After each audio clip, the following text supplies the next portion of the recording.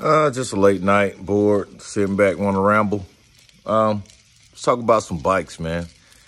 As I've mentioned in other videos, I've owned ZX6, S-Rad 750s, ZX12, R1s, CBR 1000. Right now, I'm on a 2011 R1.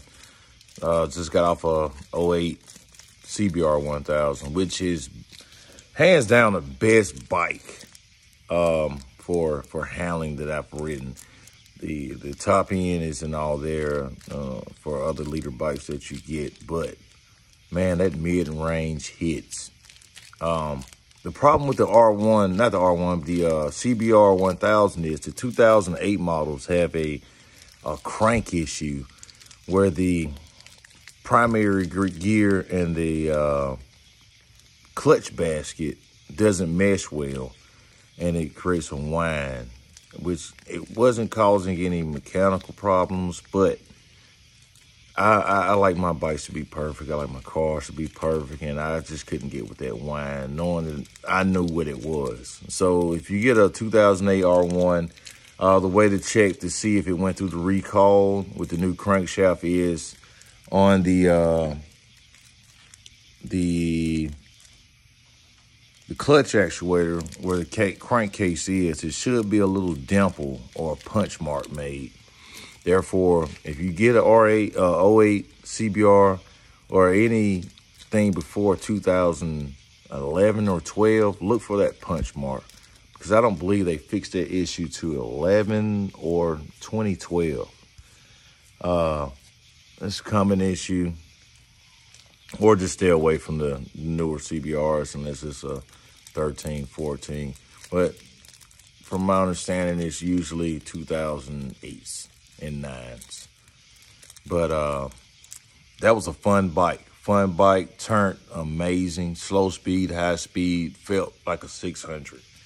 Versus this R1 where it's all bulbous and feels like you're on a Hayabusa or Sport Tour. If it didn't have such an aggressive rake, I would classify it as a Sport Tour, but it's also missing a gas gauge. You know, I like the new electronics they're putting on these bikes, but I don't need to know my miles per gallon. I need to know how much gas is in the tank. Okay, Yamaha, Suzuki, Honda, give us gas gauges. I understand these are all-out race bikes in the World Superbike or whatever like that, but damn, give us a gas gauge. I'm pretty sure those guys don't care about their miles per gallon. The crew chief is calculating all that crap for them. So give us a gas gauge, please. Yamaha, please. I had a mild stretch on this bike. I'm not a fan of stretch bikes. It feels like an 18-wheeler going through the turn. It's not pushing or anything. It's just you can feel the trail of the back tire behind the bike. And it's definitely lagging a little bit. So in the next couple of weeks, I will be ordering the little blocks to put it back to normal. Also will be ordering some new levers. You know, give me a comment or whatever. Let me know what type of levers I should get.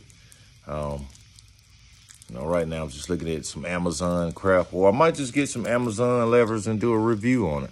Let me know. I put the cam chain tensioner on this bike. A lot of these newer R1s have a hydraulic cam chain tensioner, which means it runs by oil, and the top of the engine is the last thing to get oil on these bikes. Therefore, when you crank them up cold, they tend to lack pressure and creates a clicking sound, which can cause you to jump timing or score a gear or anything like that. So if you have a 2009, 10 or 12 R1, I suggest you to get a manual cam chain tensioner, because eventually your tensioner is gonna fail. That ZX6 I had, man, I loved that bike. It was 95 or something like that. It was a sweet little bike, had a little Stinger exhaust on it. It sounded like a little bee buzzing down the road. But it's labeled as a sport tour. I love that bike. And then I upgraded to the S-Rad 750. I love the S-Rad. It went through turns like butter. Crunk up every time I wanted to. Never overheated. Got tired of that, sold it. And then end up with I believe I got the R1 after that, 04 R1. Lovely bike. I mean, turned in like a jewel. Felt like I was riding on a magic carpet. Really did.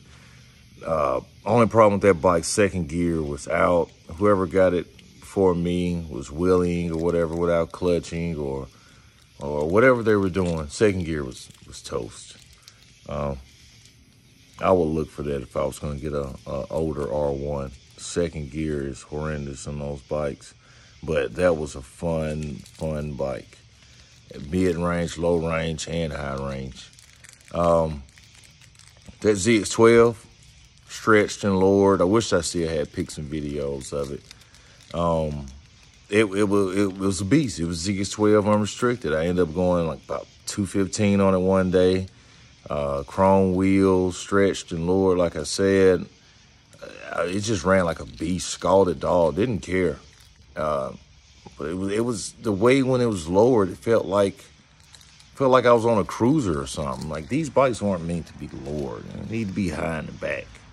When you lower a bike, you mess up the geometry, and going through the turns, it's just a pain in the ass. But man, that ZX12 was running. Unfortunately, it got wrecked.